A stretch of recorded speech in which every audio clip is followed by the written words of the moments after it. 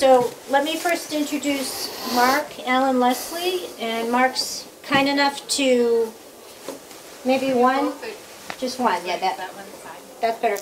Come down all the way from Monmouth, Maine. Wow. And I don't know where that is, but I think it's pretty far up, and we're so happy to have you here. Mark is a winner of 6 National Magazine Writing Awards. He has written 11 books, including 3 historical novels that he has here today, and we'll talk to you about those after. And 2 modern-day mystery thrillers. His latest novel, Crossing, is about the KKK in Maine, and he draws his information from towns like Kittery, Wells, Sanford, Hollis, Kennebunkport, Saco, where the KKK drew large followings in the mid-1920s. I can't tell you more than Mark can, and I'd love to get us started. So please welcome Mark Allen Leslie. Thank you very much. Thank you, Sharon. Thank you for coming, everybody. You know, Ku Klux Klan in Maine, Ku Klux Klan in Maine in the 1920s. This is lily white Maine, right? And where 60 years before, a lot of us Mainers, our ancestors, fought for the North against the South to free the slaves. 60 years later, yes, there's a Ku Klux Klan in Maine. This is the Maine that I've spoken to other groups about this, and I've only had one person tell me they've been taught that the Ku Klux Klan was here in Maine in the 1920s. Has anyone here ever been taught that? Hey, we got 2, 3. There we go. I mean, it's so rare that we have 3 people out of hundreds that I've spoken to about this. But no, it was 1920s. We only had a handful of black people in the state of Maine, but the Ku Klux Klan decided that they wanted to go nationwide. They had faded out of favor across the country, and they decided Maine was the place to go. It says, if Maine goes, so goes the country. It was a real idea back then, and it was the truth. And if they could make the Klan grow here in Maine, then they could go anywhere. They could go anywhere across the North. And so they had to invent another boogeyman. There were no black people to speak of. So their demons were other people. Their demons were not just the Jews and not just the blacks, but their demons were French Canadians. French Canadians had flooded into Biddeford-Saco, right? Into Westbrook, into Lewiston, up in Waterville. The French Canadians were cutting down the trees of Maine and running them down the rivers. Those are the French Canadians. And they were taking the jobs, the Ku Klux Klan said, of native Mainers. Not just native Mainers, Native Americans. And so, indeed, the Ku Klux Klan, born in the South in the 1860s, came back here to Maine. And this is what my book is about, but I want to tell you more about it. There were, go ahead, that slide there, Sharon. My right-hand lady. There were the good guys. Governor Percival Baxter, Bates College President Clifton Gray, Bowdoin College President Kenneth Sills. These are all outspoken opponents to the Klan, but they were bad guys. Hit that button. Saco Mayor John Smith was an avowed KKK member. Close to home, Saco. Westbrook, Mayor Charles Tuttle Jr., KKK member. Hit that button. Auburn Mayor, close to where I am, Fred Walton, KKK member. Bath Mayor Alan Irish, KKK member. Hit that button. And then there were some, we're still not really sure about. Some people think they're pretty sure, but we have a pretty good idea. Ralph Owen Brewster never claimed that he was a member of the Klan, but the Klan supported him in all of his political career, and he never spoke out against them. So was he? Was he not? It's a topic for debate. How do you feel about this issue, Sharon? I'm not the speaker. Okay, hit that button again. It was a nationwide phenomenon, and the conflagration did engulf Maine. Look at the figures here. In 1925, 1925. Can everybody see the figure? How many? These were from the Washington Post. Now, we may not believe the Washington Post today. I think it was more believable back then. But these are the figures that they had. 150,141 people in Maine. If they weren't members, they were at least supportive of the Ku Klux Klan in Maine. We only had 792 people in the state of Maine at that time. 150,000 of them were Klan supporters. How many Catholics were there? Anybody want to venture a guess? It's like 153,000. So there are nearly as many Klan supporters as there were Catholics in Maine in 1925. 19%. 1 out of 5. 1 out of 5. The Belfast Republican, as a matter of fact, the Belfast Republican Journal at that time reported that in the mid-1920s, Klan chapters sprouted up across Maine as rapidly as potato vines in the dark, which is pretty fast, I understand. Hit that button, Sharon. This Maine Klan, this is in the Maine Historical Society collection. This is the Klan regalia for the state of Maine. Now, down in the south, in North Carolina, the Klan not only made money by membership fees, they also made merchandise like these robes and the hoods, Klan swords. They had Klan Bibles. There were Klan helmets. Anybody for candy?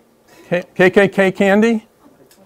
I don't know if they spell it with a K. Probably did, right? KKK candy. And they even had dry cleaning and life insurance. They sold dry cleaning, life insurance services. So overall, it's estimated that the Klan conservatively generated annual revenues of $25 million. Doesn't sound like much today, maybe $25 million. Back then, that was worth $300 million in today's money. $300 million annually. And at its peak, the Klan had 1.5 to 4 million members, somewhere in that broad vicinity. And here is Maine's Klan patch. So if you got the hat, you got the coat, you got the patch, you are good to go, right? All you needed was a horse. Okay. Who lit the fire? Well, the Klan sent to Maine one of its most, because they wanted to win Maine, right? So they sent one of its most charismatic recruiters, the King Kleagle of Maine eventually, Eugene Farnsworth. Now, he's not related to the Farnsworth of Rockland, okay? He was from Massachusetts, so we can, they can claim him. But he was a magician. He was a magician, truly, in a previous life. And he reconstituted himself as the front man in the state of Maine for the Ku Klux Klan.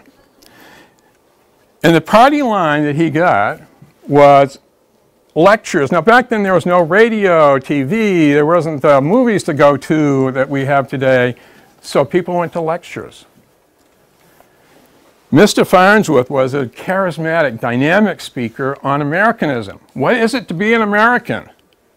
Sound like today, maybe, to somebody? Well, what was it to be an American? And it was the carrot that drew people to his not only to his speeches, but to the organization, to the Ku Klux Klan.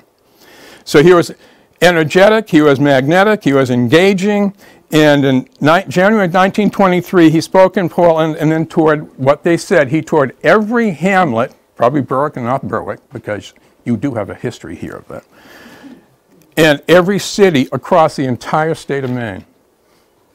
I don't think he ever slept. A lot of train rides there. But everywhere he went, he got admirers. He was great for quotes, terrific for the quotes. And that meant free publicity.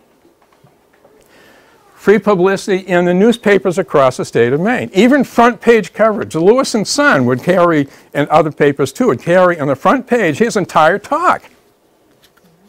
His entire talk. And I have a quote from my old newspaper where I worked at one point in time. Lewis and Sun declared, "The Klan should get, quote unquote, fair treatment, honest discussion, and a sensible publicity." Well, that must have sat well with the city's large Franco-American population that we were talking about earlier. So, okay. Can everybody see this all right? This is a map of Maine, and it's where the more tangible, the larger Klan claverins, that's local clubs, were in existence at that time. We have Kittery, Wells, Kennebunkport, Sanford, Hollis, Saco. Anybody live in these towns? Bath, Auburn, Lewiston, and you know, there's such a population of French Canadians in Auburn, Lewiston. You say, how did this work? But you don't hear a lot of battles going on, and in Maine, it was not a violent. You hear about lynchings and tars and featherings and all of that in the South. Up here, there wasn't so violent. Although, are you familiar with John Baptist High School in Bangor? Are you familiar with who John Baptist was? John Baptist was a priest who the Klan tarred and feathered in Brunswick. And when they created John Baptist High School, naming it after him was to point the finger in the eye of the Ku Klux Klan in Maine. Truth be told. And it was all the way up into my favorite part of Maine near Fort Fairfield. And where I was born, Eastport, hey. But I had nothing to do with it. The Leslies had nothing to do with this. I have nothing on the record of any Leslies belonging to the Klan. So, there we go. So, okay, we go on to the next slide, please, Sharon. Getting to the crux of the matter here is what was the accelerant? What drove people to the Klan? What drove people to join the Klan and get behind it so strongly? Well, to rid the country of foreigners' influence on culture and politics. The new Klan, based on debate over Americanism, what it meant to be an American and who deserved to be here. And thus this was their agenda. Stop the whiskey running. Oppose subversion, and we'll get into more of this later because I want to tell you what the stories were about that the Klan was spreading. Promote public schools. That has to do with the Catholic schools, and I'll get into that a little bit. To promote respect for the law, to protect American jobs, and we go on. Oppose public funding for Catholic schools. Back in the 20s, we publicly funded Catholic schools. The Ku Klux Klan did not like that idea because they said that the Pope did not want King James Version Bibles in the schools. Now, of course, we have no Bibles in the schools. That says something. To operate as a social network. I'll get into this later because it wasn't just these big Klan meetings. They had cookouts. They had barbecues. They had a good time. They had parties. They had 4th of July celebrations. And they opposed the Catholics' allegiance to the Pope. So, how effective was the Klan in Maine? This is a picture of a daytime parade in Milo, Maine that was not only the first one in Maine, it was the first daylight Ku Klux Klan parade in the entire country. The first daylight parade. This is in Milo. This is in Milo in September or something, 1923. And here's another picture of that same parade. Some people said, hey, I know him by his shoes. That's Charlie. I can tell by his boots. But anyhow, it was in the daylight. So there are parades, and more parades for every time of the year. There are Independence Day parades, Columbus Day parades, and there are parades from Kittery to Portland, from Brewer to East Hodgson, all the way up in the county. There were parades.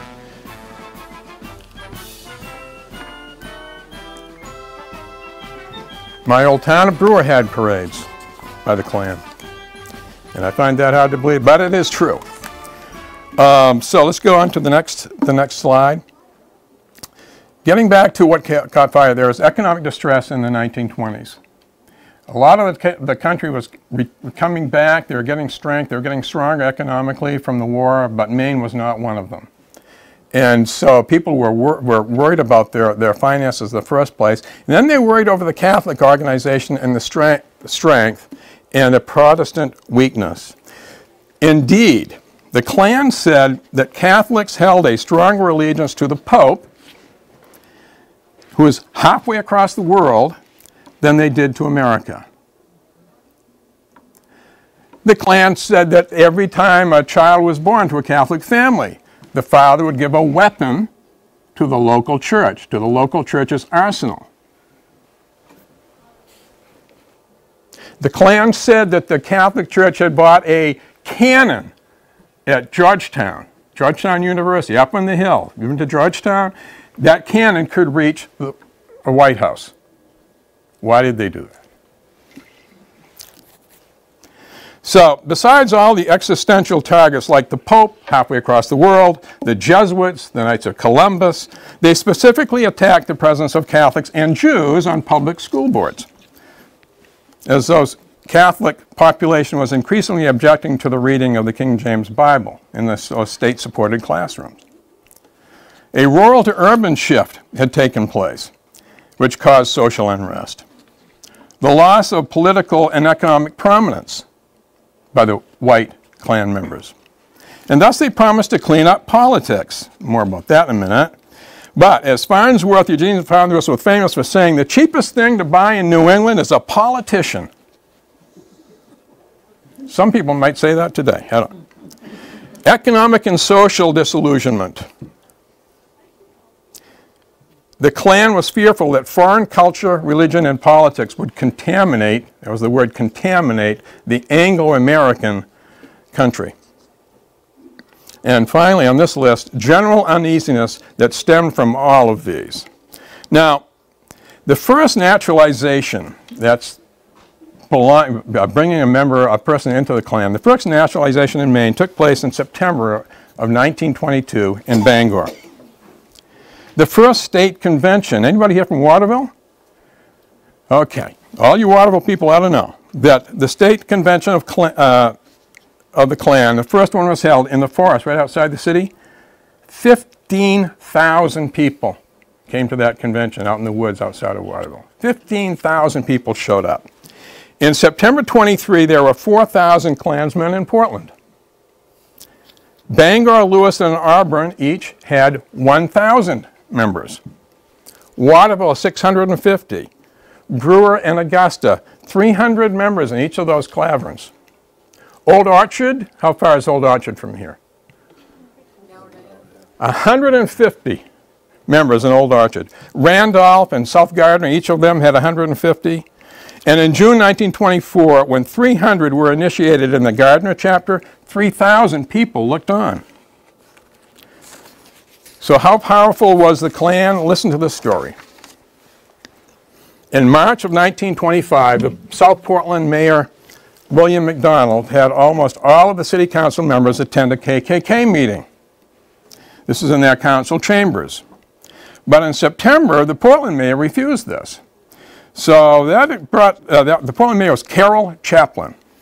And he would not allow them in, and he would not allow a parade, quote unquote, in the interest of the public peace. So 2 months later, 6,000 people took part in Klan rallies in Portland. 6,000 people right around Portland City Hall. They led to a restructuring of Portland's government. In the restructuring of Portland's government, the mayor, you know how they just voted the mayor in? He's been gone since 1923. There's been no mayor, and that's how they got retribution to the mayor of Portland. They changed how the government was set up in the city of Portland. Mayor's out. Mayor Strimley had to wait for 80 years. 95 years? Gee, 95 years. Before there was this, they had the change in Portland. The result, he was out, and there you go. You saw the power of the Klan. Just in Portland. And here we have a picture of the Rollins estate on Forest Avenue in Portland.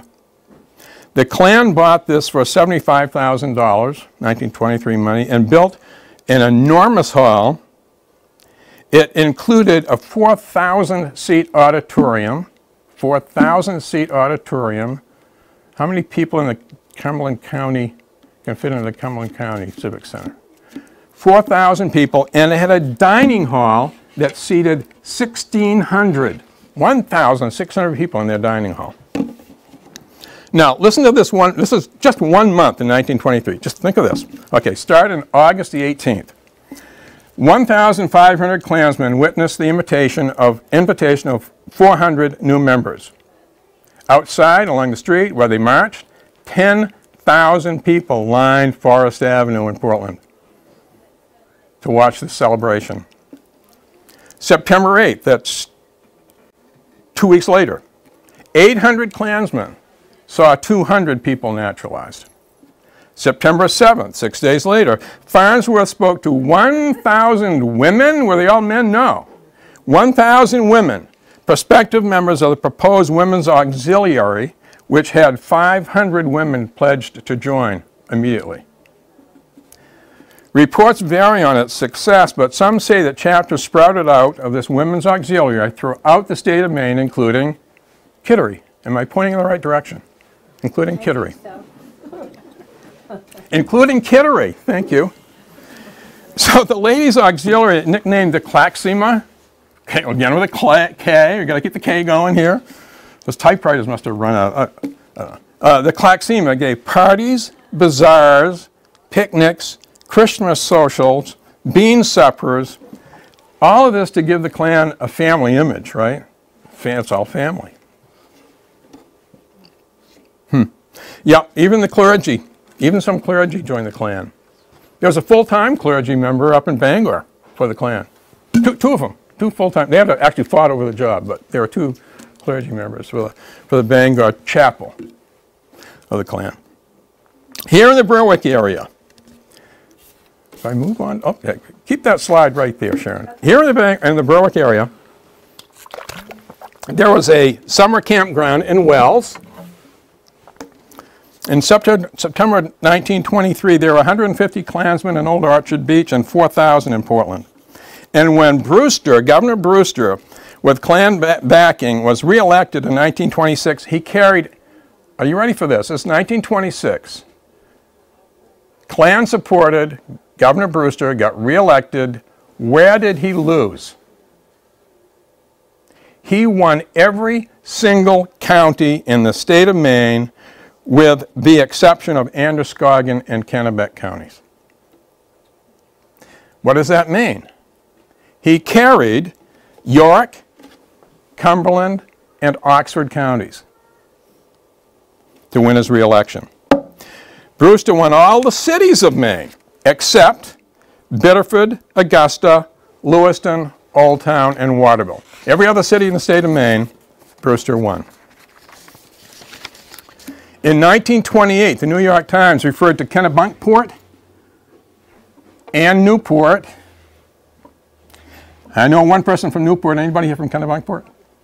Okay, you can rest easy. But the New York Times called them old Ku Klux capitals. So local chapters of the Klan lingered on in some Maine towns years after the national and state organizations had dissolved, partly kept alive by their women's auxiliaries. In 1931 in Kittery, the ladies of the Klan held a baked bean and salad supper at the local Grange Hall.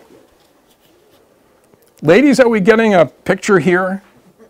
You know, you think of the Klan as guys in those parades. There were gals behind this. So, the Kittery Clavern sponsored a booth. This is in the Depression era. The Kittery Clavern sponsored a booth, and there were gardens, ladies' gardens clubs, church groups, all of this, unemployment bazaar they called it.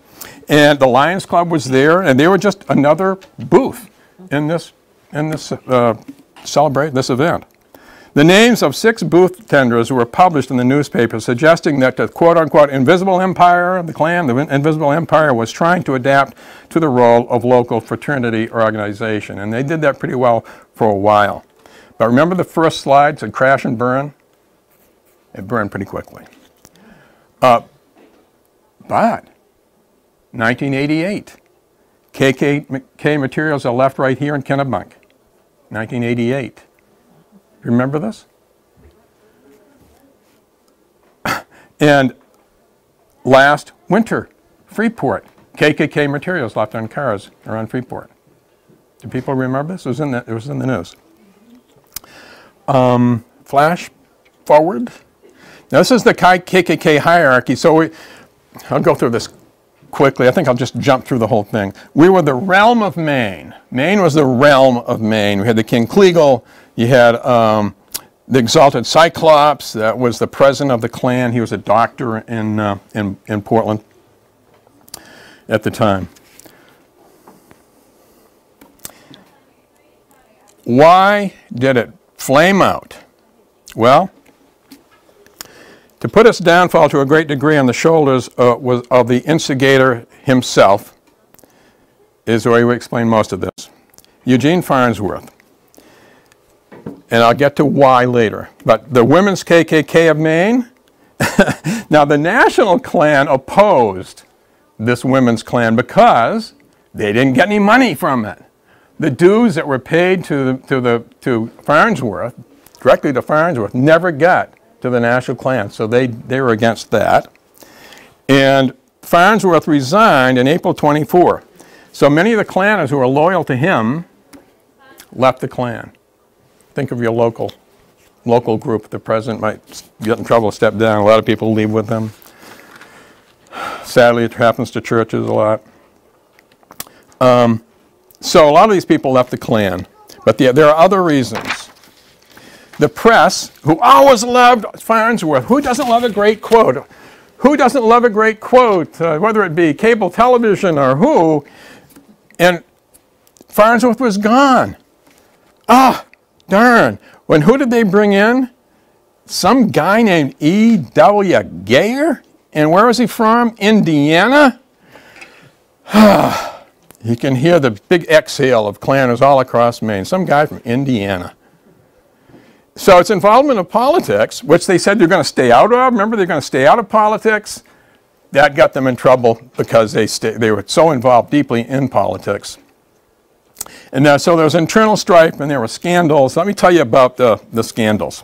This is kind of fun. So listen up. Take notes. Much of the Klan funds, okay, it was $10 dues, right? $10 dues. $5.50 out of the $10 dues allegedly had gone directly into the private hands of the leaders of the Klan. Meanwhile, the Klan, this meant there was economically troubles within the Klan Klaverns themselves because the leaders were taking all the money. William Simmons, the founder of the Klan, received a salary of $12,000. $12,000, unheard of. That was an unlimited expense account in addition to that. He had a house. He had 2 cars. This is 1925, 26. He had 2 cars. This is not 2018. It was 2 cars. Who needs 2 cars back then? But anyhow, and $25,000 in cash. Okay. The average income in the United States at that time was $1,537. This guy was raking in $12,000. Edward Clark, one of the chief promoters, received as much as $40,000 a month from October 1921 to March 1923. 40 grand a month. Everybody else making $1,000, $1,500 a year. Okay.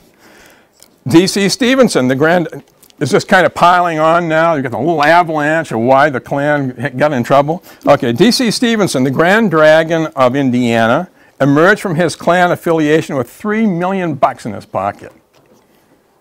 $3 million. Immorality was exposed. The Klan opposed liquor, right? Liquor's a big thing, regularly. Not good, not good. But it was discovered this Simmons guy, who was the founder of the Klan, had become more and more fond of a daily libation and ended up as a drunkard, a public drunkard. Oh, yoy. And if that wasn't so bad, I mean, we're talking about morality is important here for us Americans. Morality is important. And the 2 leaders, public relation-wise, Clark and Mrs. Tyler, down in North Carolina, were arrested drunk, disorderly, and in a Okay, yes, compromising position. That made the papers. That was not good. That was not a good publicity stunt for the two of them. And then in March, okay, we're going to go, we're ratcheting up here, okay, we're ratcheting it up. D.C. Stevenson in March 1925 was indicted on charges of assault and battery, rape, mayhem, and kidnapping. It gets worse. Rape, mayhem, and kidnapping, and oh yeah, murder was later added when the young victim died. Crash and burn. Crash and burn. Yeah. And so what did they do on top of all of this? It was a brilliant move. They moved the headquarters for the state of Maine to Portsmouth, New Hampshire. Now that really won a lot of hearts. So yes, right. They had political disaster. Brewster had called for the Republican solidarity, right, in 1924. He called for Republican solidarity in 1924. In 1925, he backed the Democratic candidate. Why? Because, no, did I say it in here? Oh, I gave it away. Darn. The Republican's wife was a Catholic. Can't vote for him.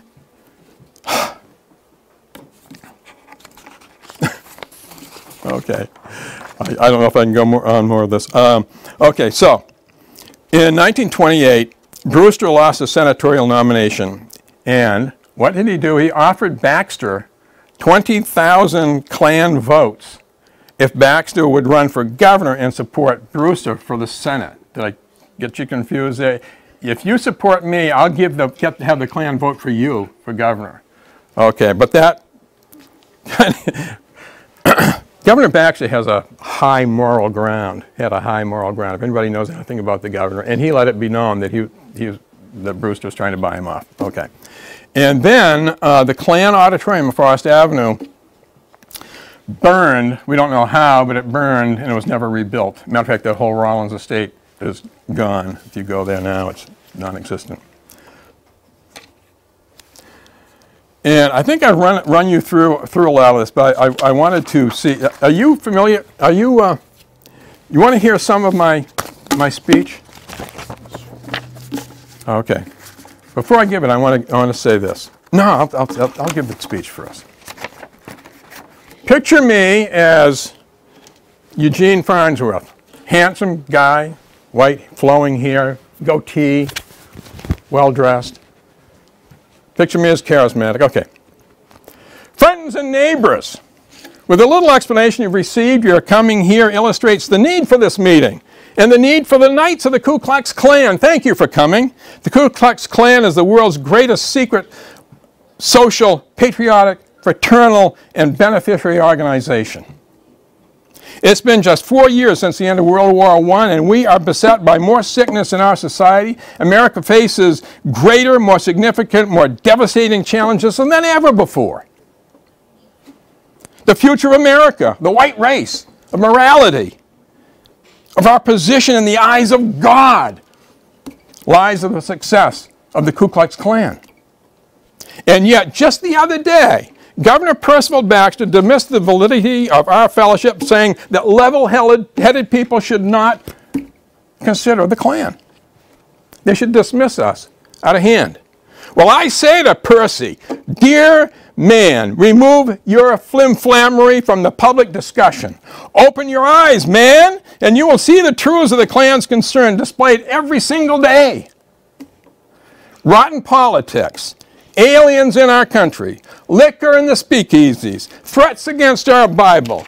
Face facts, Governor, because the rest of us common folk must live with these facts every single hour of every single day. Politics, the cheapest thing that you can buy in New England today is a politician. But the Klan, we can't be bought. What can be bought? Illegal booze. I could take you right up to Bangor today and show you where the speakeasies are. Bangor City Hall. I'll speak the names of those people who run those speakeasies. Aliens, foreigners, what harm they? I can show you the tombstones of murderers of our presidents. And those tombstones are not Protestant cemeteries. Wake up, Mr. Baxter. This is so-called infamous Ku Klux Klan is going to elect the next governor of the state of Maine. And we're not going to stop there either. You shall see Percy replaced by a true man of honor, of grit, of substance, Ralph Owen Brewster.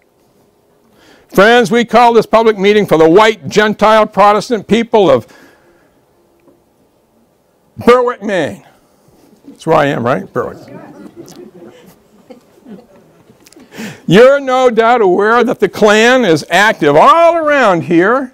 We even have a summer camp for the kids to go play over here in Kittery, or in Wells. Every day, 3,500 men are joining the Klan across America. Why? Well, let me take the gloves off. I haven't taken them off yet. I'm going to take them off now. Thousands across this beautiful state are joining us because they now realize we must join together if we want to preserve the state's beauty and keep it in our hands rather than have it fall into the hands of aliens. Aliens, Larry. Aliens who serve another God and pray allegiance not to America, but to a man on the other side of the world. Aliens who never risked their lives for the livelihood of this country, never dropped a drop of blood for its defense. Aliens who have come here uninvited, unwanted by the greater majority of Americans.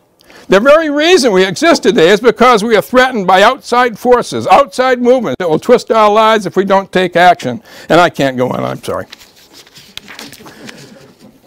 But you see some of the reasoning, some of the stories, some of the tales that were told. We had the Catholic people buying a cannon on top of the hill, Georgetown University, to shoot at the Capitol. And I've got to take this. This is a... go to the next slide, will you? Keep going. Keep going. Yep, keep going. Okay, here's the $64,000 question. Can anybody remember that TV show, the $64,000 question? Nods, heads are nodding, Loy. Heads are nodding. They remember the show. Are the conditions ripe? Again. Someone was mentioning that the Klan is coming back in some areas. In 1987, hit the next slide, Sharon, please. This was a rally in 1987. Imperial Wizard James Ferrans of a group of Klanners were wearing traditional robes, formed a circle, burning a cross in Rumford, Maine, Milltown, Rumford, Maine. Governor John McKernan called the Klan's very existence a, quote-unquote, moral outrage. KKK materials were left in mailboxes in 1987 in Gray and in Falmouth. In 1988, they were left on cars in Kennebunk. In Woodford's Corner Congregational Church up in Portland in 1990. In Appleton, you know where Appleton is? It's halfway between Augusta and Rockland. A little tiny town, Appleton, Maine. In November of 2016, and last January in Augusta and in Freeport. KKK materials were left in people's houses. A small Klan rally was dispersed near the Maine Mall in June 1988. And just last winter, we had more materials left in Freeport. So a journalist friend of mine in Rockland, where there was a really strong Klan, as a matter of fact, we were talking about when the governor and the mayors were in the 1920s, the president of the Maine Senate was from Belfast. He was the first member of the Belfast Klan and an outspoken Klan member, and he was the president of the Maine Senate. Buzzell was his name.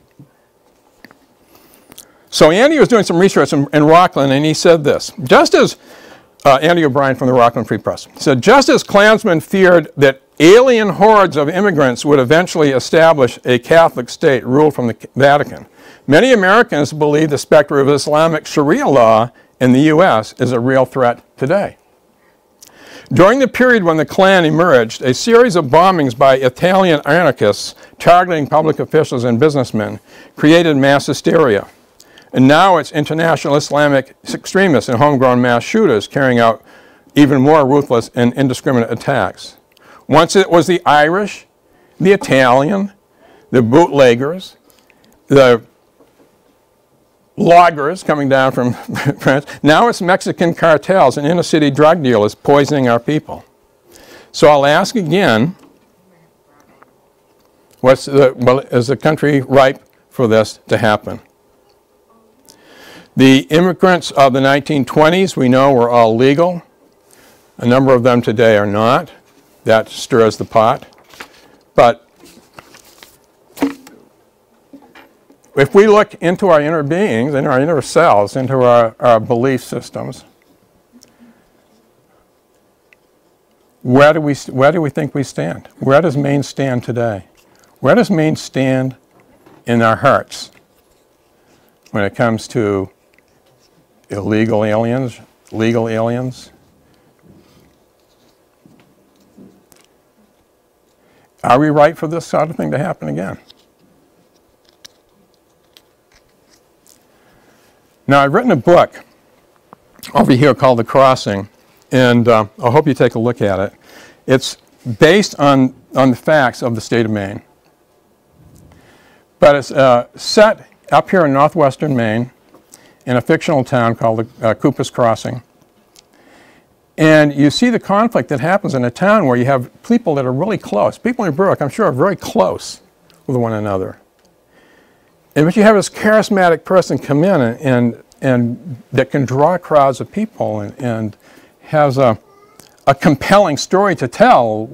Is it true? Is it not true? It has a compelling story to tell. And you see the conflict that happens in that town, and even in the religion of that town. Now, I don't want to tell you the ending of my book, but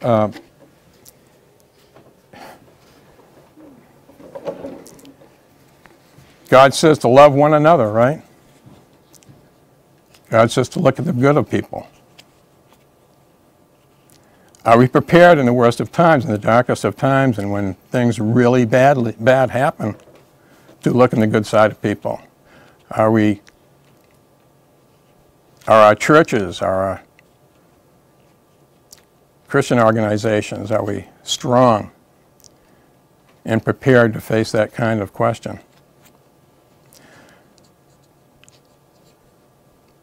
Anybody have any questions or any statements you want to make on this? Yes? How much did the Ku Klux Klan have to do with immigration laws? In 1924, there was an immigration law that was passed that had to do with refusing immigration to most of anyone that wasn't white. And as a result of that, in 1939, the St. Louis sailed from Germany with over 900 Jewish people. It's true. That were not allowed into our country because That's true. of those immigration laws. That's true. And it wasn't until We sent them right back to Europe to be returned to the camps. Here we are back facing immigration laws again. So your question is, how much influence did the Klan have? Well, you look at the South. We had, the Southern leaders, a lot of the in the Senate and the House of the Congress were Klan members. The fear that they instigated in the people was probably what they Yeah. others. Yeah. We lived in the Deep South in the late 1960s, and we had a Massachusetts plate. Yeah, I was in the military, but the Klan presence was strong, and it was just a shock to someone who really didn't know anything about the Klan. Came from the Northeast, and so it wasn't that long ago. Last year, I gave a talk in Rockland, outside of Rockland, and the lady spoke to me. She said her husband worked at was a African American, and worked at the Maine State Prison. And he said the Klan had a presence in the Maine State Prison. There was a strong presence, and that their children, and she was a white lady, were facing quite a lot of problems in their school because of their mixed color. This is, 2017 in Maine. If you turn on your radio tomorrow, 98.1 WTSN, and you listen, you'll hear speeches just like you gave. 3 o'clock in the afternoon, Howie Carr. Villains, yes. We're ripe for that yet.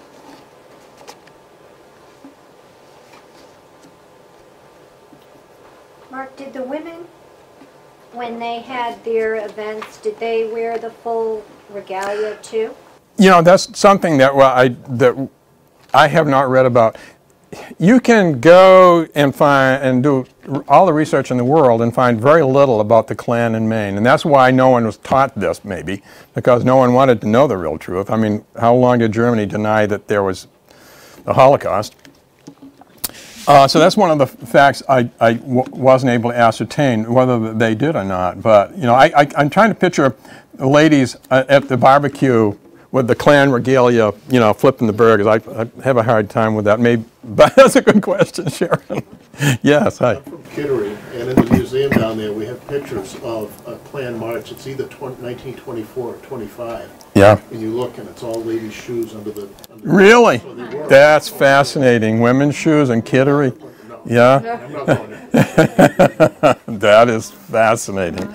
Does it say the year? 1925, maybe? There were two meetings held in Kittery that we know of, 1924 1925. Yeah. And we're not sure which of those it was. Right. But, Right. yeah, and there were, you could probably see an easy 100 women anyway, and then there were more. It was a Yeah. good-sized march. And they had a children's Klan too. It's like the brown shirts of the Nazis. You know, they had a children's group too. I mean, it's very legitimate. It's very social. We're going to have a picnic. Come on down. We're going to throw. Oh, and they. You know how we have the throw the ball at the and knock the firefighter down to give money. You know, yeah. They had a ball. You throw the ball and knock the Pope down. Yeah, sure, it raised lots of dough. What was the number one reason that Farnsworth resigned from the Klan? He was forced out basically by the national leadership because he was taking, he was skimming off the top. They didn't like that. Yeah, but and he was the face of the Klan in Maine. They shot themselves in the foot. Oh, yeah, yeah, he was drawing the crowds right up until they kicked him out. And he saw the opening with the women, Kittery women. He saw the opening with the women and said, "Hey, I can bring in some extra dough," and I don't know how much he left with, but you see, well, people were making a lot of money off this, and they were selling the life insurance. And do you have your KKK life insurance? Anybody in here? Still, I mean, you know, 80 years later, you could have had it. Take your dry cleaning down to the KKK laundry. I mean, they'll get it cleaner and whiter than anybody else. They deal with white, right? Yes. No, it's interesting, you know, too, a lot of us who have families going back over the generations, we had family who fought in that war. And what was the Missouri Compromise? We were part of this, we were half of the Missouri Compromise. The northern states and southern states, or the southern states wanted to keep the same number at least of slavery possessing states as the North had non-slavery states. So when they were going, Missouri was going for its approval as a state. Maine was part of Massachusetts. It was 1820, right? 1820. They had to say, okay, we're going to make Maine a non-slavery state, so we'll have as many non-slavery as Southern. So we had that history of partition between the North and the South right here in the state of Maine, going back 100 years before 1920 ever came.